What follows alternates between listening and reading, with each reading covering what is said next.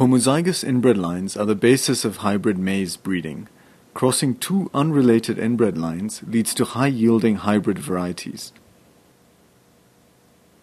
Hybrid varieties exploit the phenomenon of heterosis and have been highly successful in boosting agricultural production worldwide. Traditionally, inbred lines are formed by continuous self-pollination for 6 to 8 generations. Each generation, the line's vigor is reduced due to inbreeding depression. The duration of this inbreeding process determines the progress achieved in a maize breeding program. A new method speeds up inbred line development and is currently revolutionizing maize breeding and research, the doubled haploid technique. This technique centers on an inducer genotype, which, when used as a pollinator, triggers pollinated female flowers to produce kernels with haploid embryo.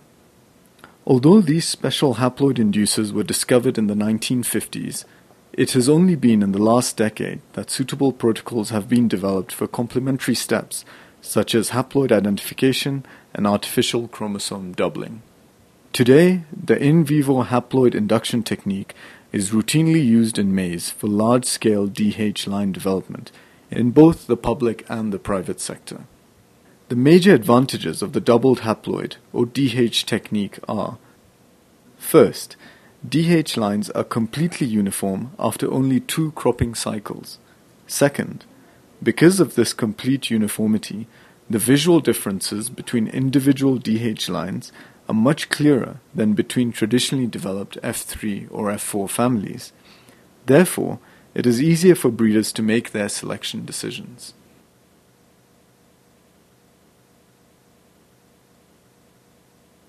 Doubled haploid production, also called DH production, requires 4 steps. 1. Inducing haploids. 2. Identifying kernels with a haploid embryo. 3. Doubling haploids chromosomes. And 4. Self-pollinating doubled plants. The first step is the induction cross. Inducers are specific lines that can induce haploidy. CIMMYT uses inducers that are equipped with a dominantly inherited purple color marker expressed in the stalk and the kernel's allurone and scutellum. The latter two are used as endosperm and embryo markers respectively to distinguish kernels with haploid or diploid embryos. Technicians collect pollen from the haploid inducers. This pollen is then used to pollinate the female flowers of the donor plants. The donor ears are harvested. Some kernels will contain haploid embryos with only the donor parent's chromosomes. The majority, however, will be normal crossing kernels with diploid embryos. These diploid embryos contain chromosomes from both the donor and the inducer parent. Normal crossing kernels are of no value for DH line production. The ratio between haploid and crossing kernels is variable. The induction rate is the number of haploid kernels divided by the total number of kernels harvested. For example, an induction rate of 10% means that an ear with 300 kernels bears 30 kernels with haploid embryos. An induction rate of 8 to 10% is common among currently employed inducer genotypes. The second step is distinguishing between kernels with haploid and diploid embryos. This step requires a reliable phenotypic identification system. At CIMMYT, we use a visual seed identification system. The system is based on the dominantly inherited purple coloration of the kernel's scutellum and allurone, which act as embryo and endosperm markers.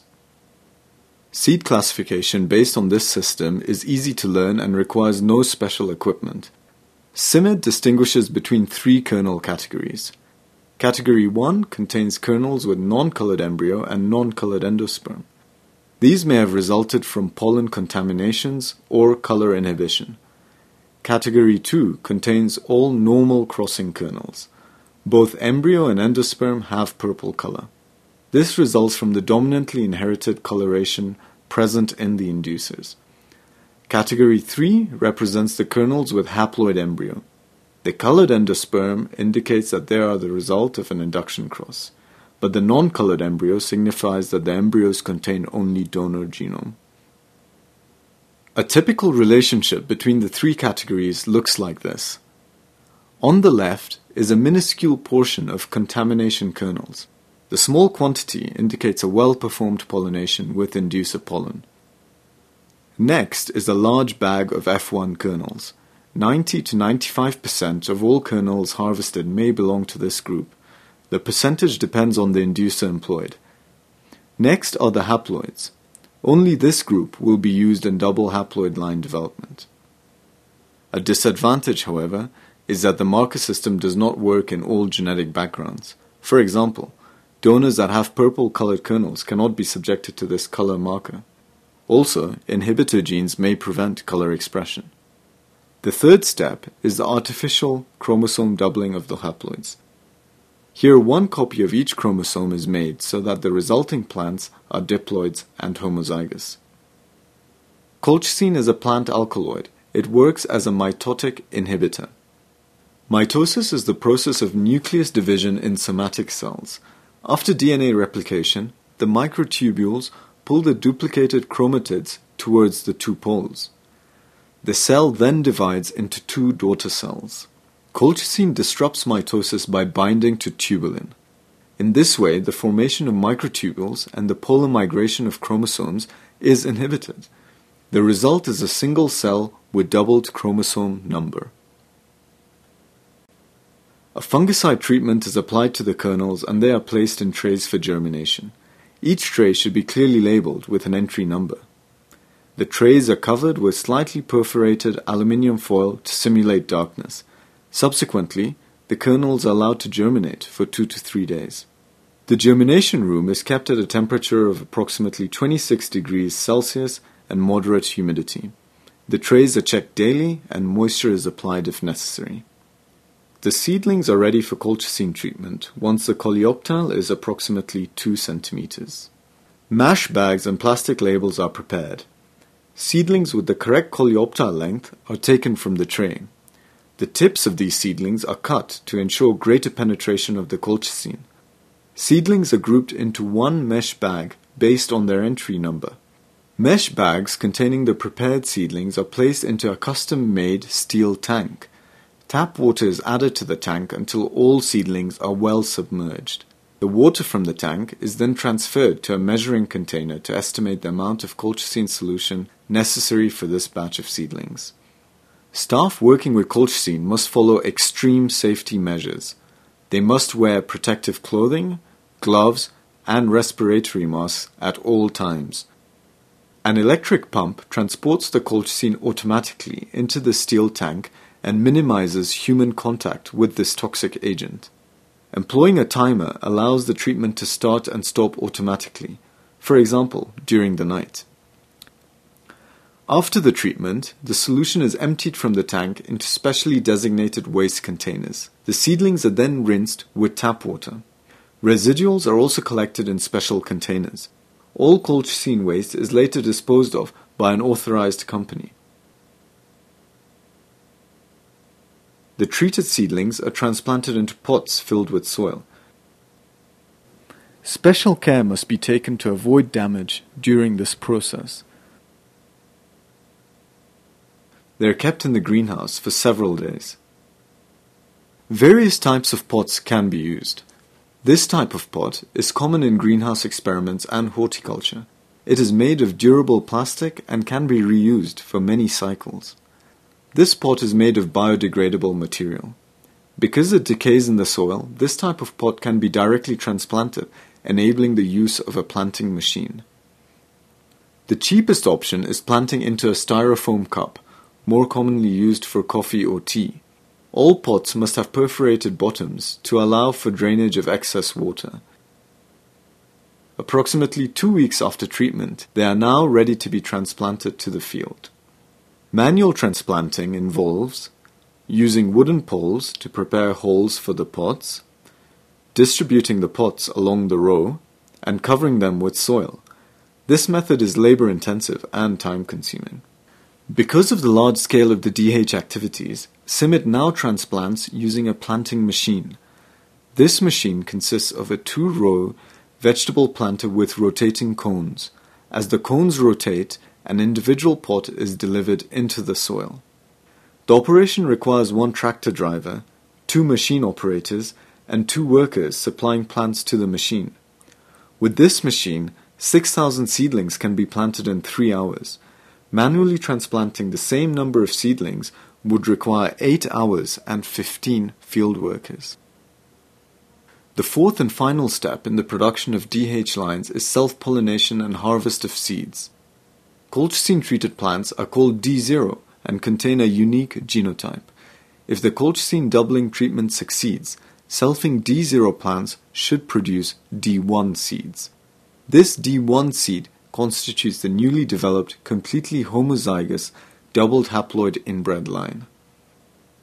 Many D0 plants produce a limited number of seeds, sometimes as low as 1.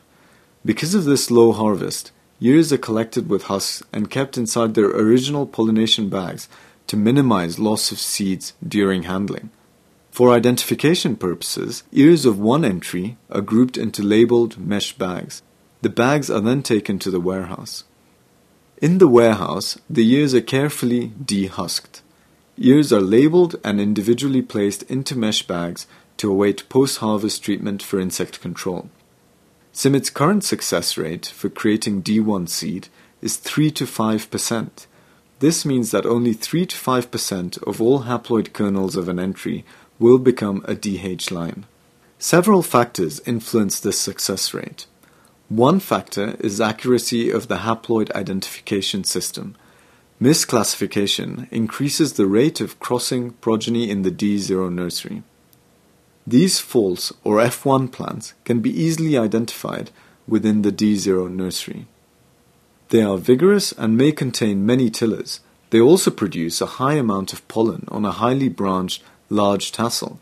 Often they exhibit a purple-colored stalk inherited from the inducer parent. In contrast, D0 plants are short, weak, and produce little pollen. Another factor is the efficiency of the chromosome doubling system. Typically, colchicine does not uniformly or completely double the cells of a plant. The result may be manifold, especially on the male flowering organ. Some tassels will produce abundant pollen, making selfing easy.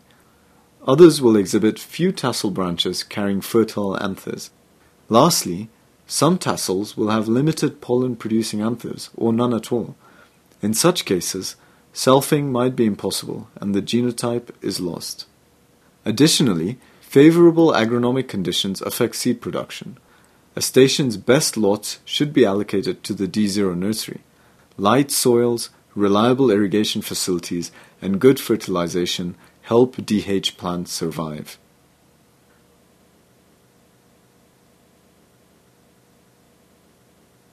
It should be noted that in vitro methods also exist for double haploid line production. This method may involve anther culture combined with chromosome doubling.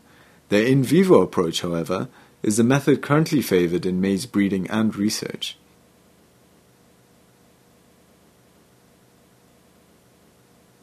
Successful implementation of the in vivo haploid induction technique for DH line production in any maize breeding or research program depends on the availability of 1.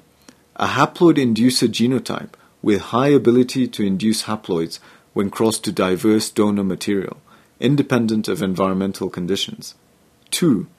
An effective, standardized identification system for distinguishing haploid and diploid progeny. 3. A spontaneous or artificial chromosome doubling process to facilitate self-pollination and consequently maintenance of double haploid line seed. By crossing 2 or more of the resulting doubled haploid lines, breeders can rapidly develop new hybrid or open-pollinated maize varieties.